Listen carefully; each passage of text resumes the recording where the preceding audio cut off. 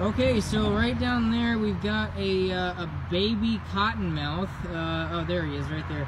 I hear a lot of people, well, I hear some people say that the babies are the ones that chase you because they're more dangerous or something like that. I don't know, it's ridiculous. But just to prove that that's all a bunch of silliness, I'm going to walk down to this thing and we're just going to see what it does.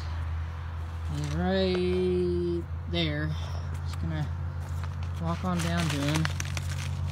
You may look at the snake and think it's a copperhead because, you know, it kind of has a similar pattern, but see, I'm walking right up to him and he runs away.